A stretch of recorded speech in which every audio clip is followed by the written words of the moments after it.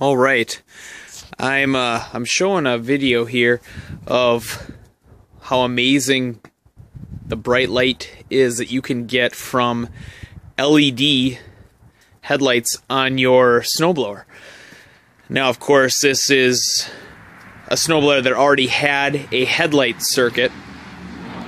Before it had a very, very dim halogen headlight, just a single one. I always wanted two, so I didn't get shadows from the snowshoot as I was redirecting the snowshoot. So I now have two LED headlights. However, this is a different type of video than what you're typically going to find on YouTube or anywhere else, because I actually wired up these headlights using a bridge rectifier. Since the voltage coming out of the headlight circuit is AC voltage on most snowblowers, I don't know of any that are actually DC unless they have a battery on the snowblower. Since they are actually it's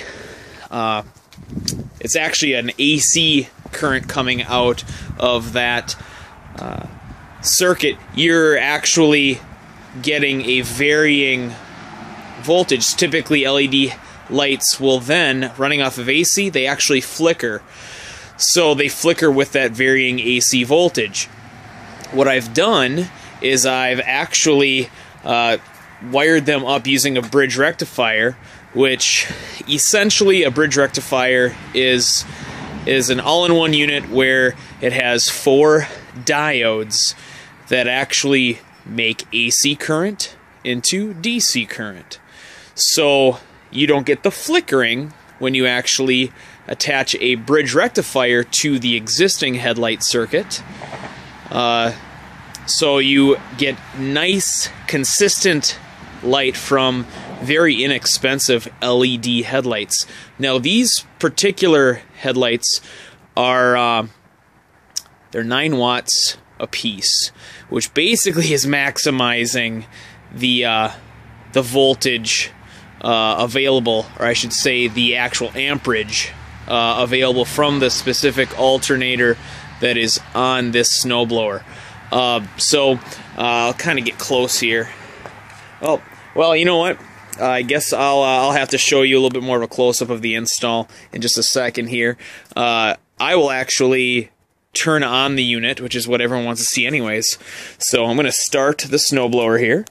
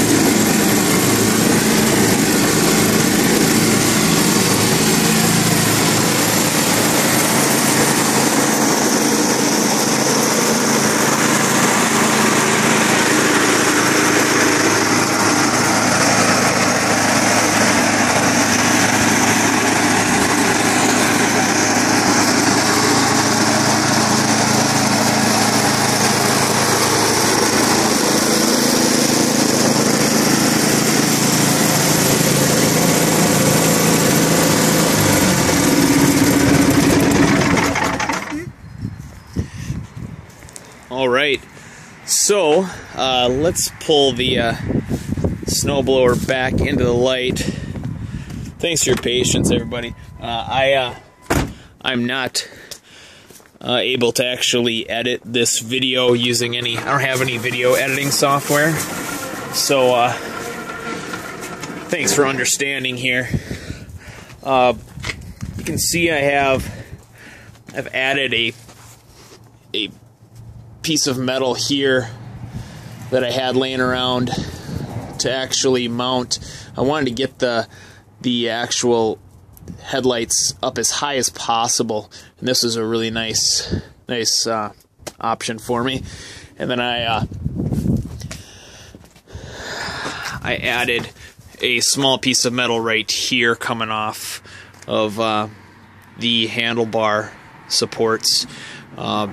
These are very inexpensive 9-watt headlights, or basically fog lights. Fog lights, I should say.